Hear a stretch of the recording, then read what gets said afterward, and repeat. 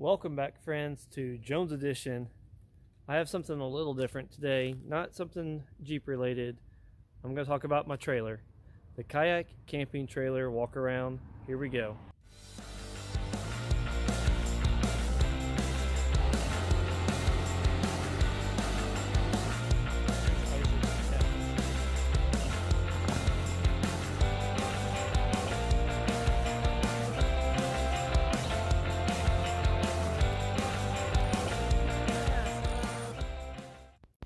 First off, I want to show you some pictures of the trailer build.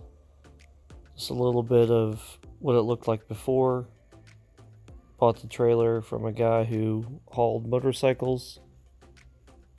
Got a pretty good deal on it. I believe I only paid $150, something like that. The trailer is all metal. Has a tilt function, which is awesome. You'll see that later. I built the box all out of wood and carpeted the wood.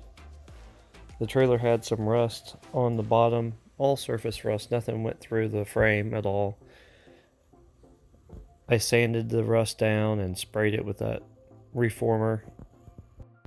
I didn't actually have to do much to the trailer at all, which was really nice.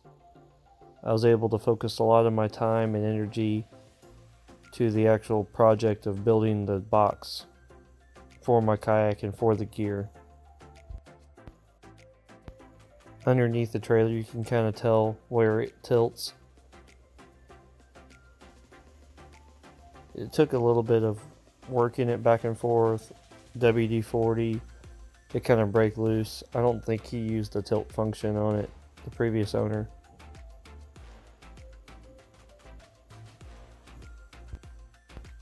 I kept the box pretty simple. I pretty much did the same on the top and bottom. Kind of framed it out, put a piece of plywood on top and bottom. Built the walls to a certain height. I believe around like 16-17 inches. I sealed all the wood with a Thompson water seal. If I had to do this project over again, the Thompson water seal might be the thing I would change. Not because I don't trust the product, but mainly because I've seen something a little bit better on other projects on YouTube where people use Rust-Oleum oil-based paint to seal the wood with 2 or 3 coats. I liked how it hardened because I used this on some of the door hatches and I really liked how it came out. I believe the Thompson water seal will be a great product, but I wish I'd done it a little bit different. The carpet was fairly inexpensive, did not cost me that much, from Lowe's, used adhesive. That went on pretty easy. Glued it and stapled it. The tires are highway rated speeds. Not had an issue at all with wobbling or anything. It keeps up just fine. Kind of a funny story, those tubes where I put the kayak on, I actually painted those with that oil-based paint, and it was like a glue. My kayak would not slide on it. I had to put carpet on it. Kind of funny. The inside here has changed a little bit since this picture. I plan on upgrading those chains to a little bit beefier chain. Had a little bit issues with them bending. There's that oil-based paint I'm talking about. I shouldn't have put it on those tubes, but I did.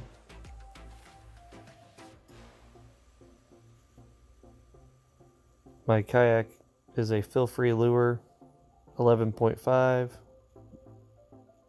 36 inches wide. I'll get into the whole kayak in another video.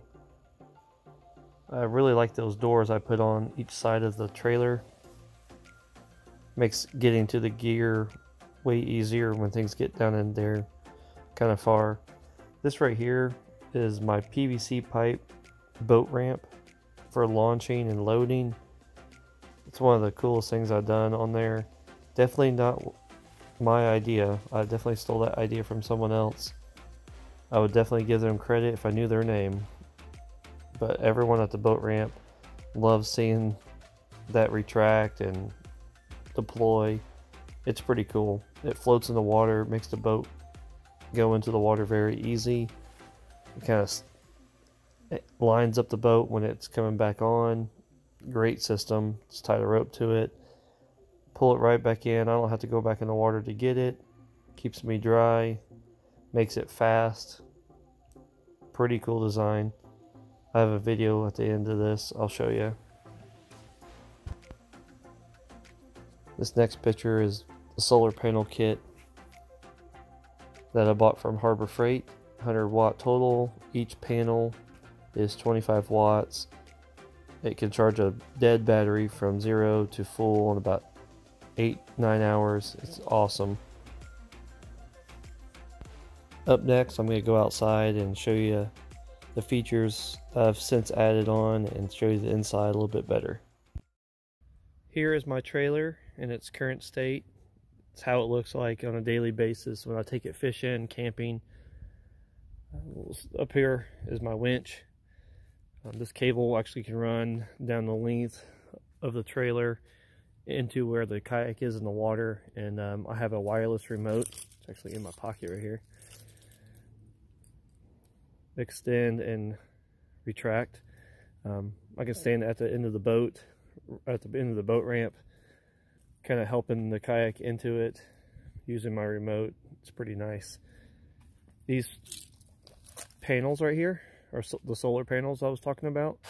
Each panel is 25 watts. I use that to charge a battery that's inside, and the battery is ran off this inverter, and there's a battery stored inside here. I'll take a picture of that here in a second. But it actually feeds juice to my winch. I can use this to power lights at a campsite.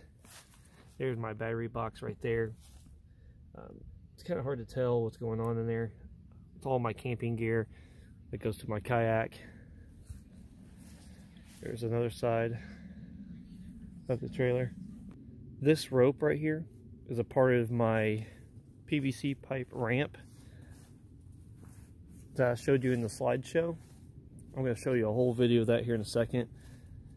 The other two panels. These are really cool. I saw this on a YouTube video for a jet ski trailer, for actually jet skis. These retract into themselves. It's a lot less hassle than dealing with a whole ratchet set at the boat ramp. Anything to save time at the boat ramp is what I was looking for. I added these two sets of lights to the back of the trailer. Actually, the guys at work really helped me a lot. But the reason why I added those lights, if you're directly behind the trailer, it's hard to see the two brake lights. I know cars are going to be a little further back, but if you're off to the side just a little bit, I want to make sure you can actually see the brake lights.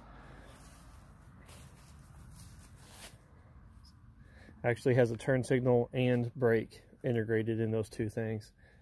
That was really cool. Show you the back hatch. As of right now, I'm about halfway done with this project, and here in the middle. So what I envision is having the 5 rod holders on this side and 5 rod holders on this side. I have more PVC pipe, I just haven't finished it. I'm going to actually mount a 2x4 here, kind of like a vertical support, like I have done on the other two sides here. 1, 2. So another one here, attached the pole holder on this side. I have another pole holder that's going to go on the other side, and all these poles can actually rest vertically. So all those poles are going to go here eventually. My plan is to have some type of drawer system that can pull out, that I can put my gear on and actually pull out. And same over here. I actually want to build some type of pull out drawer system that can fold up, and actually I can cook on it at a campsite. My son loves playing his cars on this tailgate at a campsite. It's like the perfect height for him. Let me close all this up real quick and I'll show you how the trailer works.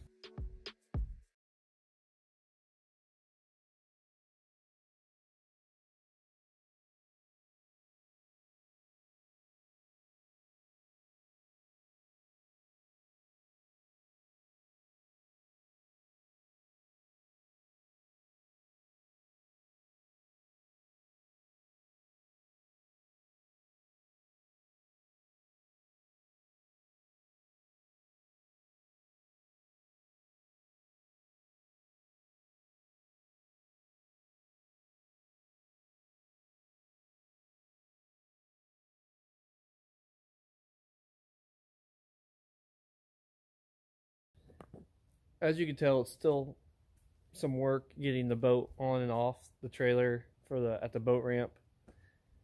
It's solved a lot of my issues because the kayak is so big and so heavy. It's a very stable kayak. There's better options out there. I'm not saying this is the best option at all. For me, it works because I wanted something. I don't have a lot of space. I'm going to show you my garage space right now. I don't have a lot of space for multiple trailers. I would love just a camping trailer only, a kayak fishing trailer only. I had to combine a lot of those problems in one trailer. So it's pretty neat for me. I still have a lot of things I want to do to it. I want to add some type of water storage to it. I want to add maybe a rack for the roof rack. I love to put a rooftop tent on it eventually down the road. Stuff like that. It's going to be a lot of fun. I want to add some spots on it. Maybe I can add a couple other kayaks, small kayaks too, if I have friends that have kayaks. So yeah, let me show you my garage situation right now and tell you what I have in store for it later. Real quick, this is my garage situation. It is a mess. It's like a catch-all. This is my side of the garage. All the camping stuff kind of gets put over here when it's not in the trailer, when I'm organizing it. I have to push it outside when I want to work out, push it back in when I'm done, move all this stuff over, move my wife's car out. I'm getting a new garage soon for this thing. It's going in the backyard. I'm going to be able to open up this gate on the side of my house, drive back there, hook up the trailer, and go straight to fishing, straight to camping. I can leave it set up out there only when I'm going to use it. It's going to be really, really nice to have that. I'm finally going to be able to park my Jeep in the garage where it belongs to keep it out of the weather. So I'm excited about that. That's coming up in about a week and a half, 2 weeks when I get that garage. This thing has to go for the garage to go in. They need to open up this gate on the side of my house, and that fence has to be removed. The shed's going back there. It's 10 by 16. They need a place to pull in. I'm going to try to get some friends over here, and we're going to try to remove this small tree ourselves without killing ourselves. So, a lot in store for the trailer, the garage situation. And by the way, just to let you know, the sprayer, it works. It was the hose. No big deal. It sprays like normal. Fixed. Not a fail anymore.